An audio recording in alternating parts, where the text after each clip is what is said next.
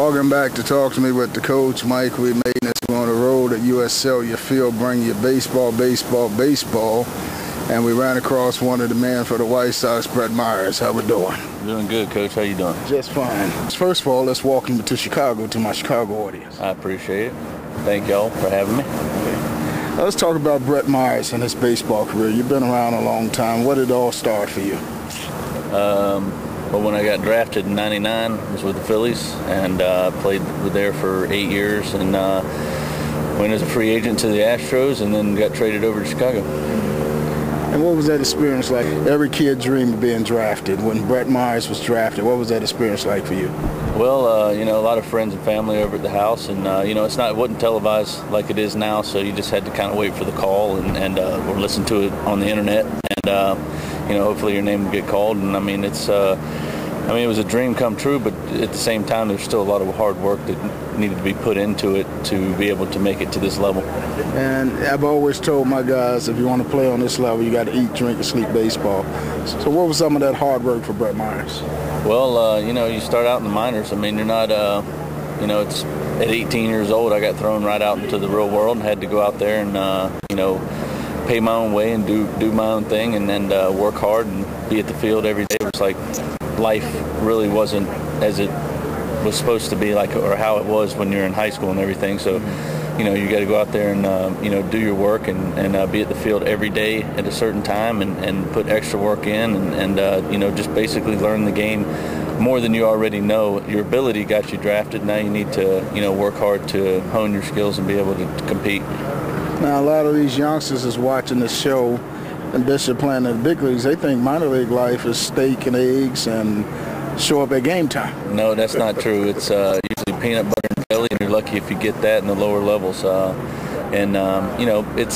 that's the stuff you got to go. It's riding buses, sometimes for 16 hours to get to a place to play. It's not like you fly places or anything like that. You do at the later levels, maybe AAA, but that's about it. And then you go out there and you just got to keep grinding. It's a daily grind. I mean, it's 142 games in the minors, 162 in the big league. So it's it's a lot of hard work. You got to keep yourself in shape and try to stay healthy. So in other words, you can pay your dues once you get to this level. Absolutely. I mean, it's not easy when you get to this level. You have to keep working hard and keep trying to hone your skills in, because they say it's easy to get here, but it's even harder to stay here. So it's that's one of the tough things. I mean, you have to keep working. Just because you made it for a season doesn't mean that you are guaranteed a spot next year. Having coached college ball and just being a coach in this game 30 plus years, I've seen kids with talent and ability, and you kind of take them under your wing and give special attention to them. Who were some of the mentors for you coming up? Well, I didn't really have anybody in the minor leagues. I had a pitching coach that took care of me pretty well and taught me the ropes and everything.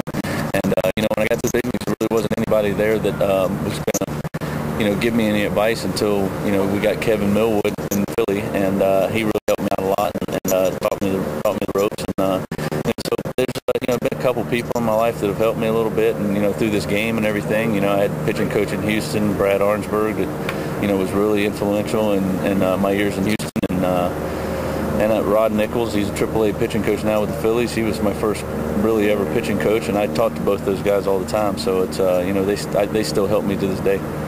And coming over here to the White Sox, what has this experience been like being in Chicago?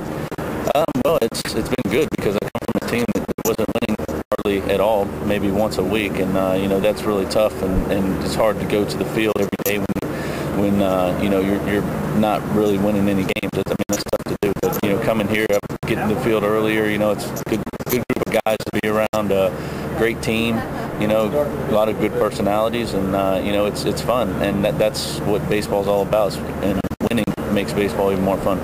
Last two questions. You got to get ready for today's ball game. So I came in the locker room a couple days ago and saw the goatee and the mustache, and I see today you caught me off guard. I didn't recognize you. What's with this mustache now? Well, a lot of the guys on the team did it, and I said if Konerko shaved his goatee off, I'd shave mine off. So he went in there and did it, and man of my words, I went in there and did it. And last night was Kevin Hickey night, and he had a mustache, so we kind of did a tribute for him, and hopefully we can rock these things. If we keep winning, we're going to have to keep these things around for a while. Okay, let me take you back for this last question. Take you way back.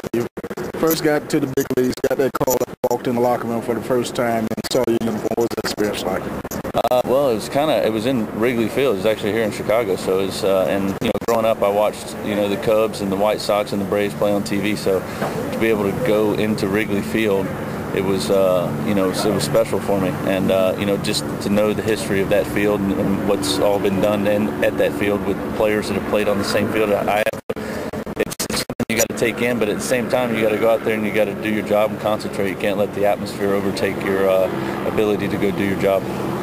Coach, take your youngsters behind the scenes with the man Brett Myers. Appreciate it, man.